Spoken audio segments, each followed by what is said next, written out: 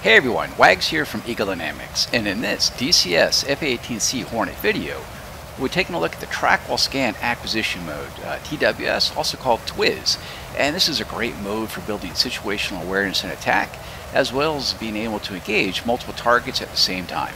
Let's get started.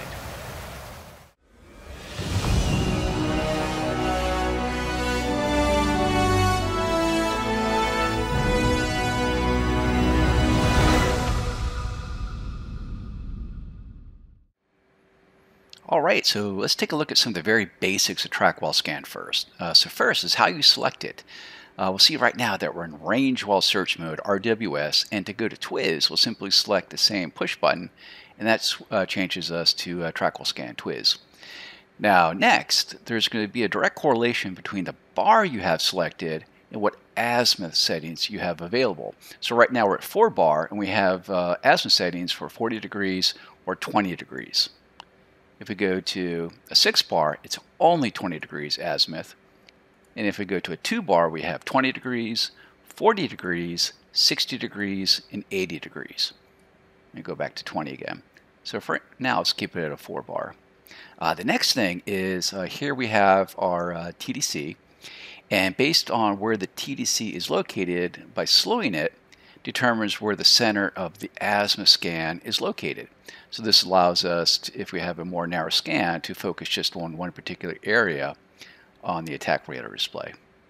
Okay, next. Okay, so I have some targets ahead of me now. Let's take a look at how we can designate targets. So first, when you're in Track While Scan mode, you have up to 10 filed targets, and that includes both the L&S, the launch and steering, as well as the DT2, or Designated Target 2. And in addition to that, you have 8 other file targets, which appear with the stems and also the ranking of 1 through 8. After that, you have up to 64 unfiled targets, which appears as bricks, which are called hits. And those can actually be disabled, seeing them with the hits button up here. And we'll see those in here in a little bit. Now, so right now we have an L&S, but we have no DT2. And in that situation, we can use the Undesignate button on the stick to cycle through the different file targets to be the L&S. And it'll go in priority order.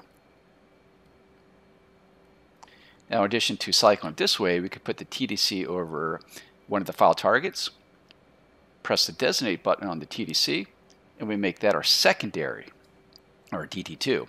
And so now we have an L&S and a DT2, and if we want to swap those, we hit the Undesignate button on the stick again, and we switch those. So if I want to make priority 1 here, my DT2, I designate it and hit swap, and now that's my L&S. And also now at the bottom here, we see we have launch accessible regions, or LARs, at the bottom. We can see that L&S has hit max range now as well. Now, when we have a target designated, we can also go to auto, and this will center the scan on that target. So let's say if I go ahead and designate this target up here, make it DD2, swap, and now it's my L&S, and you can see the scan is now centered on that target. But if I were to take the TDC and designate a point using the TDC and pressing designate not on a file target, it goes in a bias mode, and now the scan is centered on that location. And you'll see that the contacts outside of that sweep will gradually start to disappear.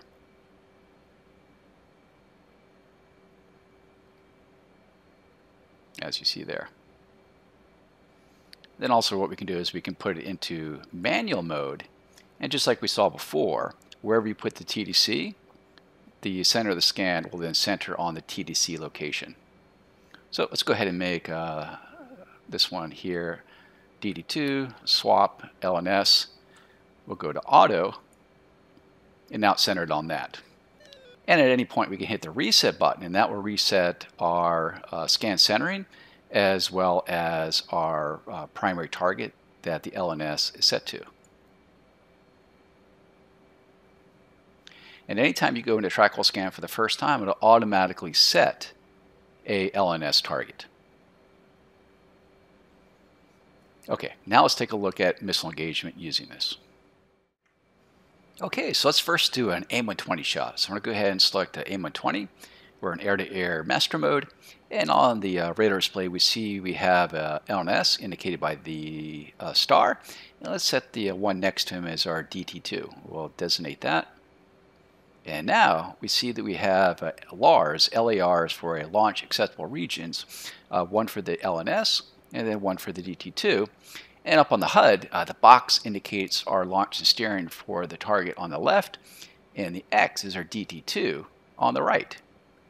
So at this point, let's go ahead and get our steering more aligned for our L&S target.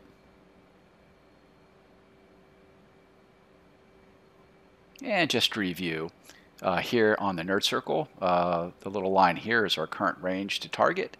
At the bottom, this triangle is our max. The triangle here is our no escape range, and this is our minimum range. So we're going to wait for an RMAX shot.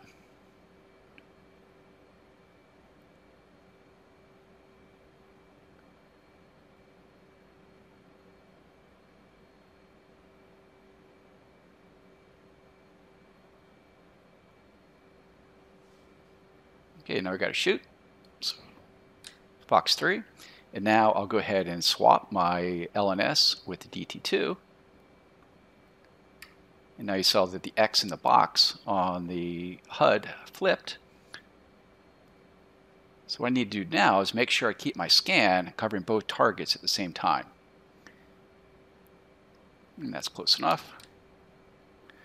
So at this point now I'm guiding both missiles, and as long as I keep both targets within the azimuth of the sweep, it will provide the data link guidance to both of those targets for impact.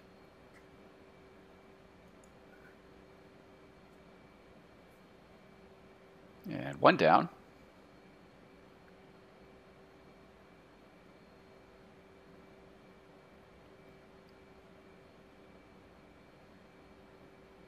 And two down. So pretty simple. And there's no reason you can't do this for multiple targets at the same time. Just simply cycling targets between L&S and DT2s.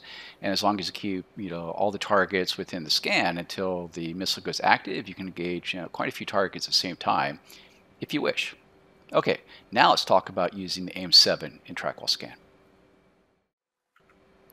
So with the AIM-7, it's actually a bit different than using the AIM-120, because in AIM-120 you can engage targets while still in track while scan mode. But with the AIM-7, you're going to have to be in a single track target mode, or an STT. So first, let's go ahead and select the AIM-7. We see that we have a L&S target out there with the launch and steering information up on the HUD.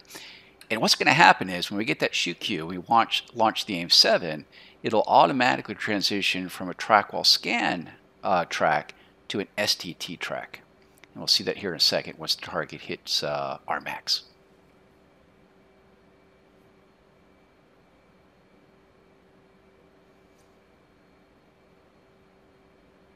And again, here on the radar, we have our max range up here.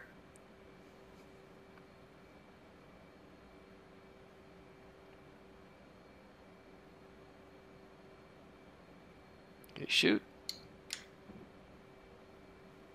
And missile away, and you can see it automatic transition to an STT. And up here we see we have RTS, track while scan, or return to track while scan if we need to. But if we do that now, it would actually break the STT, and the missile would miss the target at that point.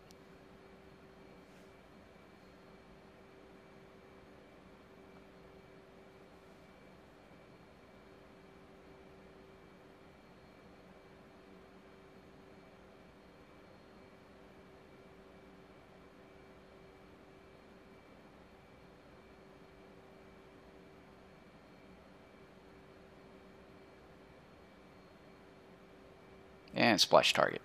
So you can see very simple to use the AIM-7 as well. Let's go return track while scan, and we're back. Next, let's take a look at using the scan RAID in the expand modes. So next we have two different modes to allow you to kind of break out closely flying aircraft. That's the scan raid mode and the expand mode. So with the raid mode, we can go ahead and have an LS target and hit the raid push button to expand this to a 10-mile scope, which zooms in on the L&S. Or we can actually disable it, and then we can do the HOTAS function and select raid and do the same thing. And this will center on the L&S target unless we switch it to a different target. We come back out, and the expand mode works in a very, very similar manner. That it will center on the L&S but keep sweeping in the area around it at a 20-degree scan area. And again, this is a very handy function to designate and attack aircraft in close formation. And finally, let's take a look at data link. Alright, so at this point now we have an AWACS in the mission which is acting as a donor for us. So we see we have an L&S. Let's go ahead and make this our DT2. So we have 10 file targets, and we have a couple hits out there as well. Now, just as you may be familiar with the SA display and latent track while scan, the top of the HAFU indicates what we see as unknown at this point, and the bottom half of the HAFU indicates what our donor sees, or AWACS in this case, which is classifying as hostile. But go ahead and put the TDC over our L&S here, and we do an IFF interrogation, comes back negative, and so this is classified as a hostile now.